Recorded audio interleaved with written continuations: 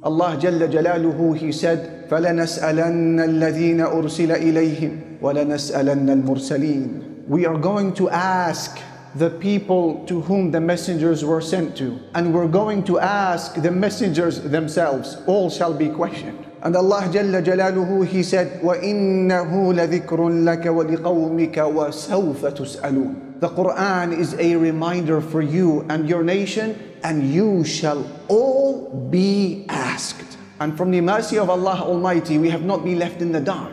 For those who wish to make an early preparation before that standing before Al-Malik, the King Allah, knowledge of these questions have been given for us so that we can make a preparation today. And from these questions, I will share with you 10. As for the first of these questions, there is going to be a question about our salah, our prayer, about every element of the salah, the standing, the quality of the bowing, the duration of the prostration, the quality of your wudu, the time of your prayer, how you covered yourself, the prayers of the past that you may have missed, the prayers you did not repent from missing. And that is why our beloved Sallallahu Alaihi Wasallam said, the very first action that man will be asked about in front of Allah from all of his deeds is the salah, the prayer. If the prayer is complete, this person would have prospered and would have succeeded. If, however, the prayer is deficient, then he is in ruins and this person had failed. And if the prayer is deficient in any way, before this person is punished, Allah will say to the angels, look, does he have any other extra prayers that we may use to patch up the obligatory one? He said, the rest of your deeds will be assessed in the exact same manner. So when it comes to charity, zakah will be looked at, the obligatory one. If it is lacking, Allah Almighty will tell the angels, look into the voluntary sadaqah. Fasting, siyam of Ramadan will be looked at, the obligation. If it is lacking, the other extra fasts of Mondays and Thursdays, etc. will be looked at. And the rest of our deeds will be assessed in the same way. So how does one prepare for this question if he is afraid? By making sure he repents from prayers he has missed in the past, makes them up, perfects his wudu and the bowing and prostration, organizes his or her day around the salah, and amasses as many extra voluntary salah that you and I will be saved by on the Day of Judgment if the obligation is lacking. As for question number 2, there is going to be a question about an-na'im, the delights, all of the blessings that we are enjoying from head to toe, the macro, micro, material, immaterial, religious and unreligious blessings. Allah said, ثُمَّ لَتُسْأَلُنَّ يَوْمَئِذٍ عَنِ النَّعِيمِ. Then you are going to be asked on that day about the delights. And according to the Prophet Muhammad sallallahu alaihi wasallam, some drinkable water and some basic dates and some simple meat will be questions that will be asked about on the Day of Judgment. According to him, they were delights. What then, alhamdulillah, of the Muslim of the 21st century, drenched from head to toe in favors that the kings of the past never dreamt to experience. Water on demand, hot and cold, sanitation on demand, food at the click of a button, homes cozier, more spacious than ever before, furniture more inviting than ever before, instant communication, opportunities to trade. We are going to be asked about the delights. That is question number 2. As for question 3, 4, 5, 6, and 7, these 5 are found in one hadith. The Messenger sallallahu alaihi wasallam said, the feet of man will not move from the presence of Allah till he is first asked about 5 things. Here they come. عن حياته فيما أفناه. Your life, what you did with it. وعن شبابه فيما أبلاه. And your youth, how you spent it.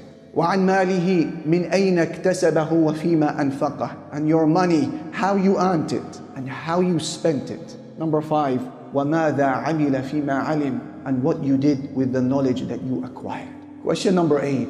Allah has promised that there is going to be a question about the senses that we have been blessed with. Allah Jalla Jalaluhu said, وَلَا تَقْفُ مَا لَيْسَ لَكَ بِهِ عِلْمٍ. Don't pursue that which you have no knowledge of. Why? إِنَّ السَّمْعَ وَالْبَصَرَ وَالْفُؤَادَ كُلُّ أُولَٰئِكَ كَانَ عَنْهُ مَسْئُولًا. Because indeed the hearing and the seeing and your heart, all of these matters shall be questioned, Allah Almighty said.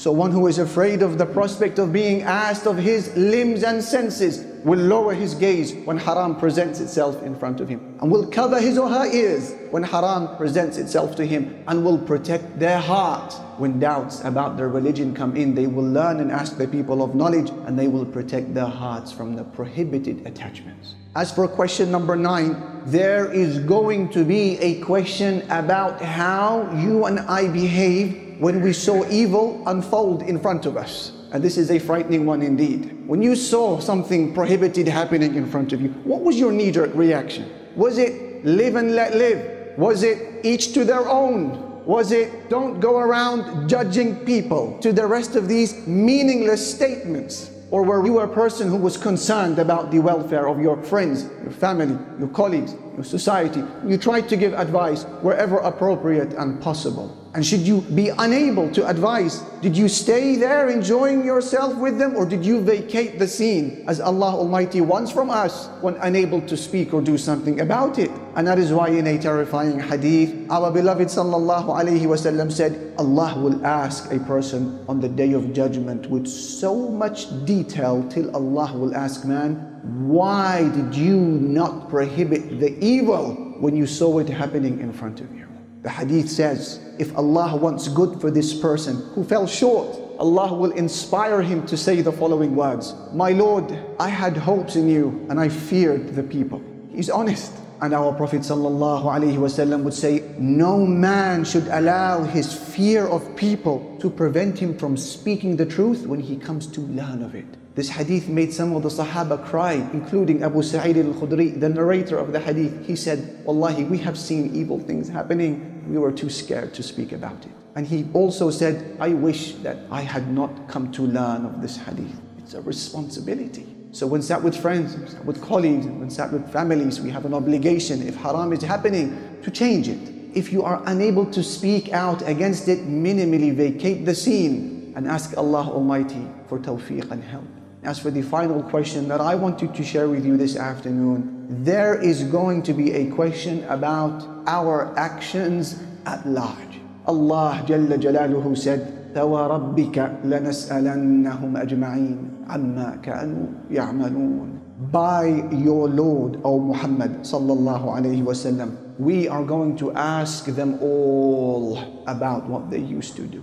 And some of the last words which our Prophet Muhammad sallallahu alayhi wasallam communicated to the Muslims in the farewell pilgrimage, he said to them not long before he died, you're going to meet your Lord and he's going to ask you about what you used to do. We are still in a deep state of akoma, and we are truly not appreciating the enormity of what is coming our way. قُلْ إِنَّ الْخَاسِرِينَ الَّذِينَ خَسِرُوا أَنفُسَهُمْ وَأَهْلِيهِمْ يَوْمَ الْقِيَامَةِ. Allah said, the true loss is when a person loses himself and his family on the day of judgment. أَلَا ذَلِكَ هُوَ الْخُسْرَانُ الْمُبِينُ. That indeed is the manifest loss. We ask Allah to protect us from this outcome and to inspire us with aid and tawfiq to prepare well in advance of our meeting with our honorable Lord subhanahu wa ta'ala.